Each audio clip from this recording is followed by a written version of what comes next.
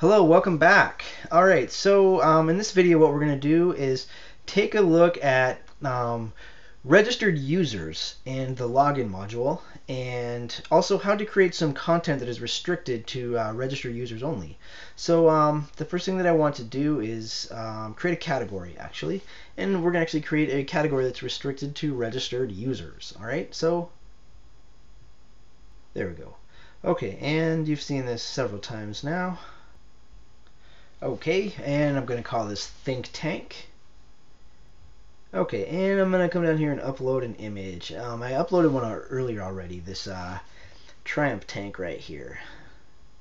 Okay, there we go. See what I did there? Think tank, tank, yep. Okay, I'm going to center that, and let's see what else. Okay, one thing you should take note of, it says access right here, and we're going to keep that at public right now. Okay, we're going to change that in a minute, but I want to show you why I'm going to keep it at public right now. Okay, and that's probably it. So, of course, save and close, and let's see here.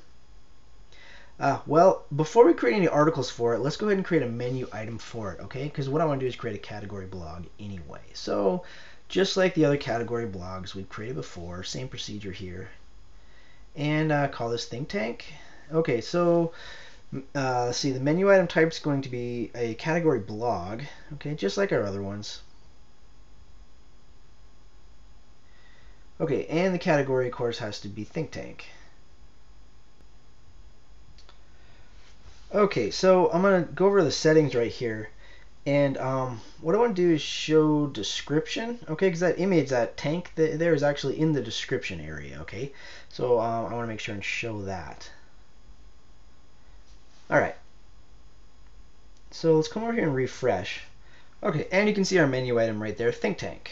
And let's see, and there we go. Okay, so it's a category blog, so we're going to be able to add articles to this, just like our other category blogs on the site. Although what we want to do is make it so think tank is only visible for registered users. All right, so let me show you how to do that now. So what we do is, well, first I got to close out of this. Okay, so what I need to do now is I need to go to the category manager and change the access level of that think tank category. All right, so back to think tank. Okay. And I need to change the access level here to registered users. Okay, easy enough. And then save and close. Now we still have the menu item up, but watch when I go ahead and refresh this. All right. Okay. Now when I click on think tank, nothing's there because the category itself is only viewable to registered users. All right. So what I want to do is go ahead and get rid of that menu item too. Not get rid of it, but restrict it. All right. So you come over here to the menu manager and select a think tank menu item within our main menu here.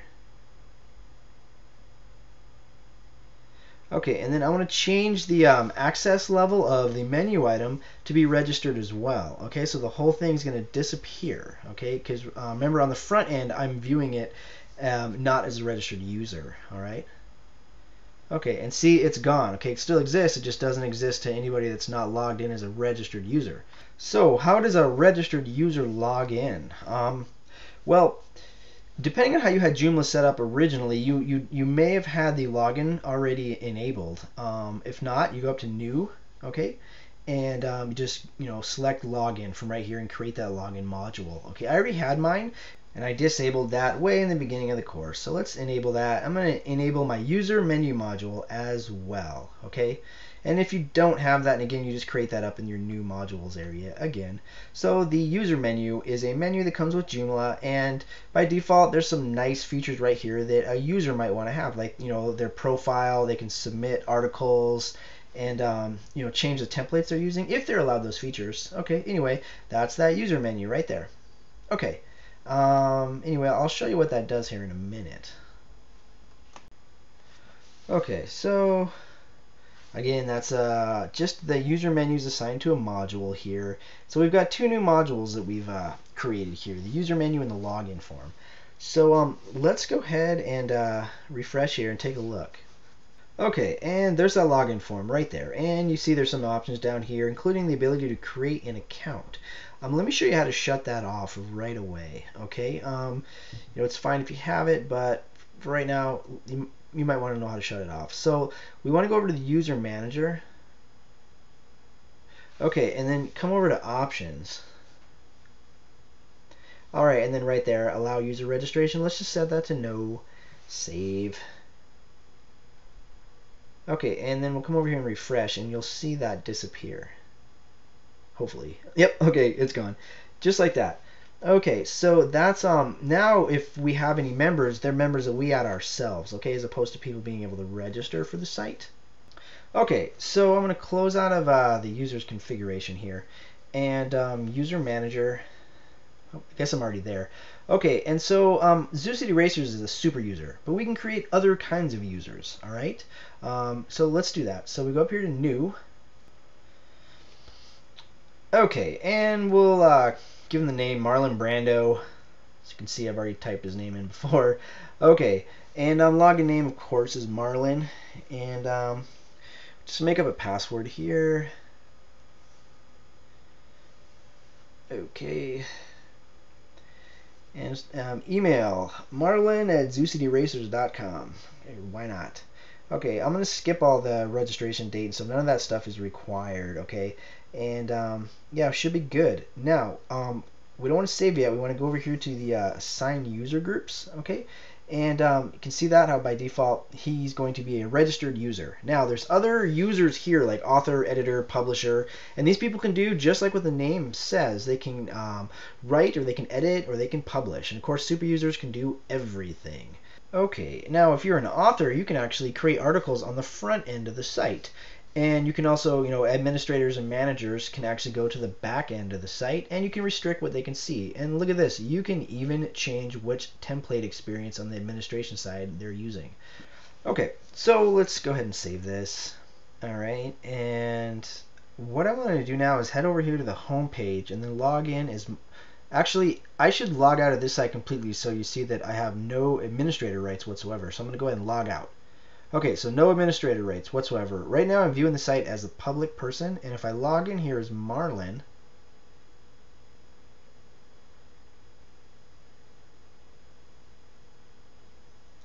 there's the think tank. Okay, see that? Think tank. Pretty cool. And if I click there, I'm in some content right now that only registered users can see. Okay, so there's lots of different applications for a feature like this. Okay, you could have different groups that can only see certain parts of the site. They can be collaborating on work together. Who knows, right? Okay, so I guess what I should do is log out. And once I do, I won't have permission to actually view this content anymore. See that? Logged out, it's gone, okay? And my menu item's gone too. Okay. So what I want to do now is make Marlon an author. So I have to log back in as the super user. Okay, so back to Zoo City Racers, the super user of this account. Okay, and go to user manager.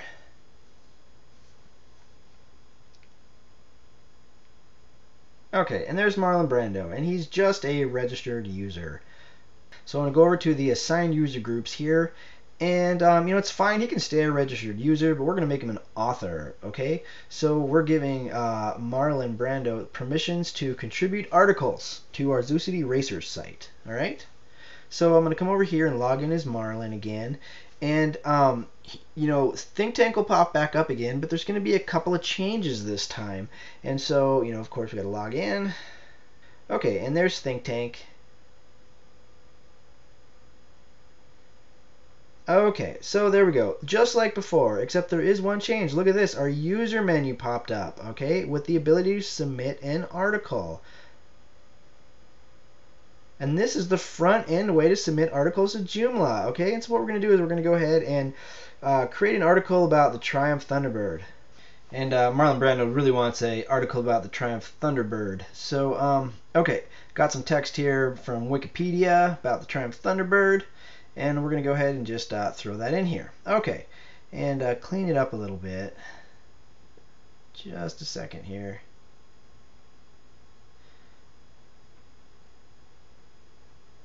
Okay, so publishing options. Of course, we want to set this to be the think tank. All right. And let's see what else here. Well, let's just save it and see what happens.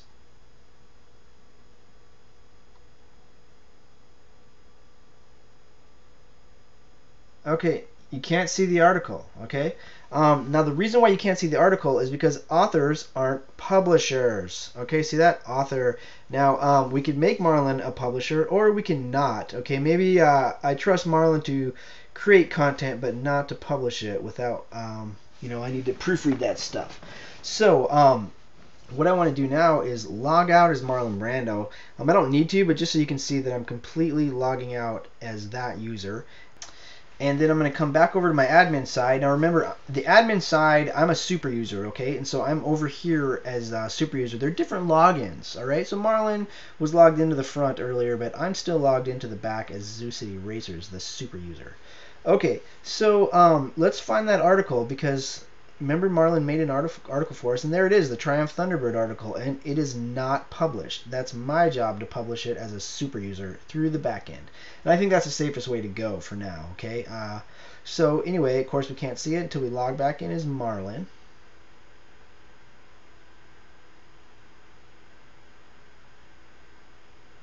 Okay, and there's our think tank, and let's see. And there's our article, okay? Pretty cool. Now, Marlon has the ability, because he wrote this article, to edit it if he wants to, because it is really long, all right? So see that little wheel right there? I can edit this article, and I can edit it on the front end. All I really want to do is throw a read more somewhere so that it looks, whoops, there we go, so that it looks nicer, okay? And so I'll just go ahead and throw in a read more, just like that, all right? Now this functions just like the article editor on the back end, so that's pretty cool, and that's a way for a front-end author to edit their articles.